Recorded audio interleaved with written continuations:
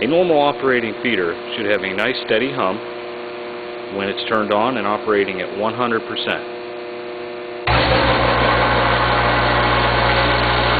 A normal operating feeder shouldn't be so loud as to drown out your voice. You should be able to hold a conversation while talking in front of the magnetic feeder as I am doing right now.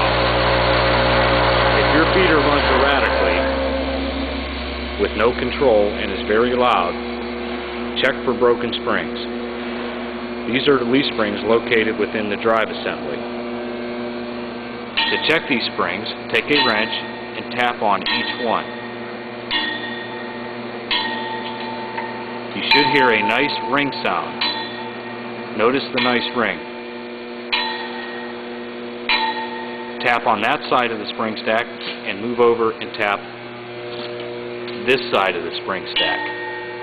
Both sides have to be tapped.